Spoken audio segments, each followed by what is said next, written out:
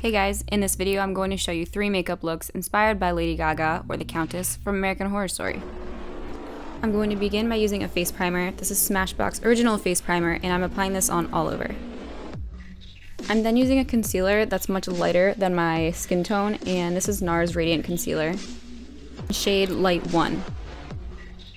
I'm going to focus this on the highlight areas and any problem areas such as under eye and redness. After doing little dots on the areas that I'm going to use the concealer, I'm going to blend this out. And this is the Real Techniques setting brush. To bake this, I'm using the Laura Mercier translucent setting powder, and I'm using a MAC powder puff to apply this. And I'm just packing that right on there. After a few minutes of baking my face, I'm going to blend this out using that same setting brush. And just wipe away the excess translucent powder. Then to bring in a little bit of warmth to match my neck and chest, which are a lot more of a yellow tone, I'm using MAC Studio Fix pressed powder in shade NC30. Now I'm going to remove or conceal my brows. Go back to my natural days, those of you that remember me blonde and my natural translucent brows. This is what they used to look like. I'm using a washable Elmer's glue stick, and this is going to help conceal my brows, so it's going to help push down and keep down my brow hair.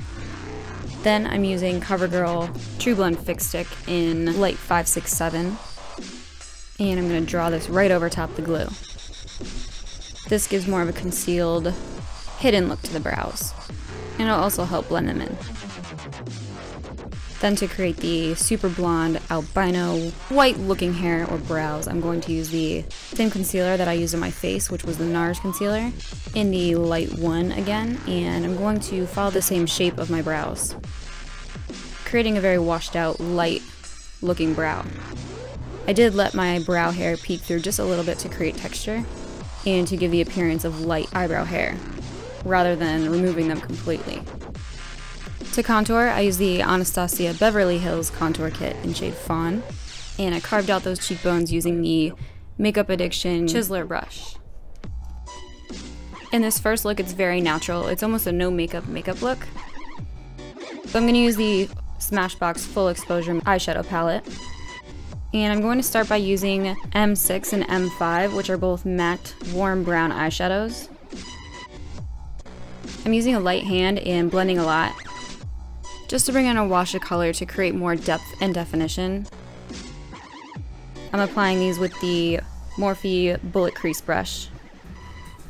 So I'm going to focus this on the lower lash line and the crease or brow bone corner to corner. Then to create the appearance of more lashes or fuller lashes without looking like mascara or too much makeup, I'm going to just tip the lashes. I'm keeping the lip color very natural, so I'm using MAC Freckle Tone, which is a light peach color.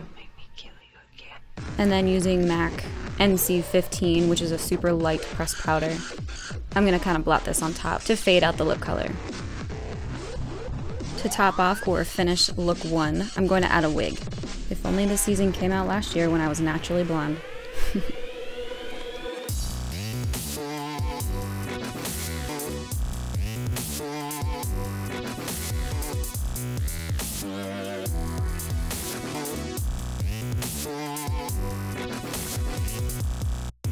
On to look 2. Look 2 has a bit of a darker, more dramatic eye. So to darken the eye even more, I'm going to use that same palette and take a mix of M1 and M2, which is a matte black and matte gray, and create a wing. To do this, I'm using a piece of cardboard or paper to create a barrier or border, and then lightly blend back and forth to create that cat eye or wing effect. When you remove your piece of paper or border, you should have a fierce, strong line. Then using the Bullet Crease brush again, I'm going to smoke out that crease using a mix of M5 and M2. So right in the crease, corner to corner, kind of sinking in that crease even more. To create the beauty mark, I use Pure Minerals Double Ego Dual Ended Eyeliner. This is a dark brown. I also added a bit more drama by adding a little bit more mascara. And then on my lips, I have Anastasia Heather's liquid lipstick all over, And then in the center, to create more of an ombre, I'm going to use American Doll.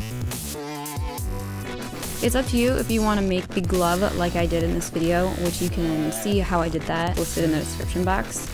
Or you can use pointy nails, which she also wears. I picked these up from H&M. They're just like $5 stick-on nails.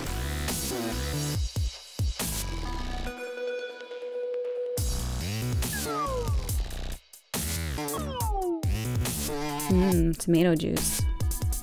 Now for look 3, which is her very glamorous runway look. I'm going to first add my costume pieces, which you can see here. I have a jeweled headpiece and feathers. The headpiece is from Charlotte Russe, and the feathers I picked up at the craft store. And I just stuck them in the wig. All the outfit and jewelry information will also be listed in the description box. Then for the eye, I used Urban Decay Original Eye Primer, and I created a teardrop effect. So bringing it underneath my eye, corner to corner, and then sort of bringing it down my cheek. Then I'm going to apply silver glitter and stick it to the eye primer. And that's everything for this 3 looks in 1 tutorial. I hope you guys enjoyed this video. If you have any other questions, make sure you comment below or read the description box. Don't forget to give a thumbs up on this video and subscribe. And I'll also have the link on how I made the glove listed in the description box for you to check out as well. Thanks again for watching, and I'll see you in the next video.